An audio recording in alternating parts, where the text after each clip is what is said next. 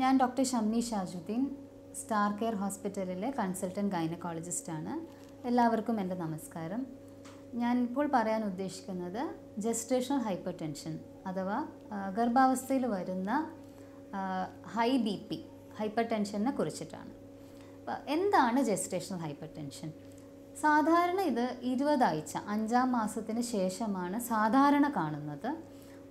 5ാം മാസത്തിന് ശേഷം pregnant ladies BP check ചെയ്താൽ അതിന്റെ നമ്മൾ BP പറയുമ്പോൾ ഒരു സിസ്റ്റോളിക് ബാർ ഡയസ്റ്റോളിക് എന്നുള്ള രീതിയിലാണ് പറയുക.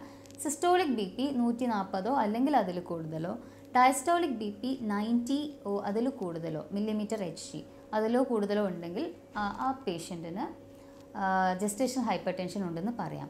സിംഗിൾ റീഡിംഗ് കൊണ്ട് ജെസ്റ്റേഷണൽ ഹൈപ്പർടെൻഷൻ നമുക്ക് ടാഗ് ചെയ്യാൻ പാടില്ല.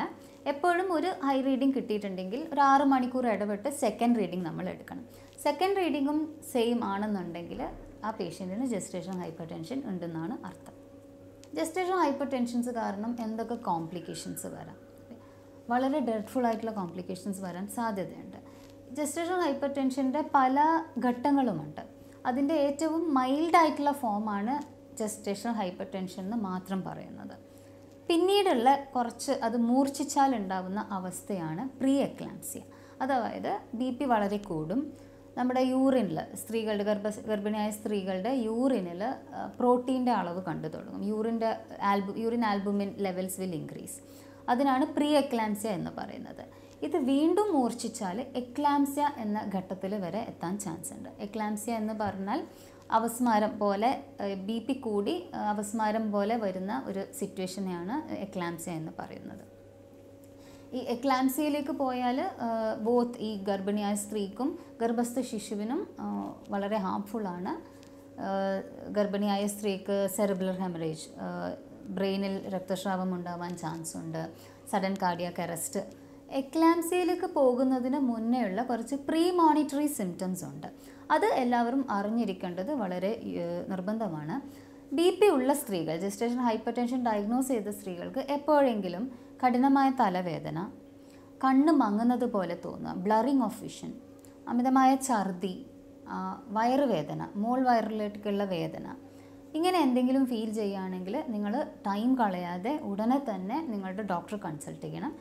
അത് ചിലപ്പോൾ എക്ലാംസിയയിലേക്ക് പോകുന്നതിന് മുന്നേ ഉള്ള ഒരു പ്രീമോണിറ്ററി സിംറ്റം ആയിരിക്കും. അപ്പോൾ കറക്റ്റ് സമയത്ത് തന്നെ നിങ്ങൾ ഹോസ്പിറ്റലിൽ എത്തുകയും അത് വേണ്ട രീതിയിൽ മാനേജ് ചെയ്യുകയും ചെയ്തിട്ടുണ്ടെങ്കിൽ എക്ലാംസിയയിലേക്ക് പോകുന്നത് നമുക്ക് തടയാൻ പറ്റും. അത് കാരണം ഉണ്ടാവുന്ന ഡ്രെഡ്ഫുൾ കോംപ്ലിക്കേഷൻസും നമുക്ക് തടയാൻ പറ്റും. അതുകൊണ്ട് എനിക്ക് തരാനുള്ള ഒരു മെസ്സേജ് എന്തെന്ന് വെച്ചാൽ, നമ്മൾ നേരത്തെ തന്നെ നമ്മളുടെ ഡയറ്റും അതേപോലെ തന്നെ നമുക്ക് അലൗഡ് ആയിട്ടുള്ള എക്സസൈസൊക്കെ ഫോളോ ചെയ്താൽ, അമിതമായ മധുരം അവോയ്ഡ് ചെയ്യുക, അതേപോലെ തന്നെ ഫുൾ ഒന്നും ദേഹം അനങ്ങാതെ വെറുതെ ഇരിക്കാതെ കുറച്ചൊരു നടക്കുക, അങ്ങനെയൊക്കെ ചെയ്താൽ ഒരു പരിധി വരെ നമുക്ക് ഈ GDM എന്നുള്ള ഒരു അസുഖം കൺട്രോൾ ചെയ്യാൻ പറ്റും. മുഴുവനായിട്ടൊന്നല്ല, പക്ഷെ ഒരു പരിധി വരെ നമുക്ക് കൺട്രോൾ ചെയ്യാൻ പറ്റും. നമ്മളിത് കൺട്രോൾ ചെയ്താൽ ഇത് ഞാൻ ഇത്ര സമയം പറഞ്ഞ കുറേ കോംപ്ലിക്കേഷൻസൊക്കെ നമുക്ക് അവോയ്ഡ് ചെയ്യാൻ പറ്റും. സോ ദാറ്റ് നമ്മുടെ ഗർഭിണിയായ സ്ത്രീയും ഗർഭസ്ഥ ശിശുവിനും ബുദ്ധിമുട്ടൊന്നും ഇല്ലാതെ പ്രഗ്നൻസി മാനേജ് ചെയ്യാനും എളുപ്പമായിരിക്കും.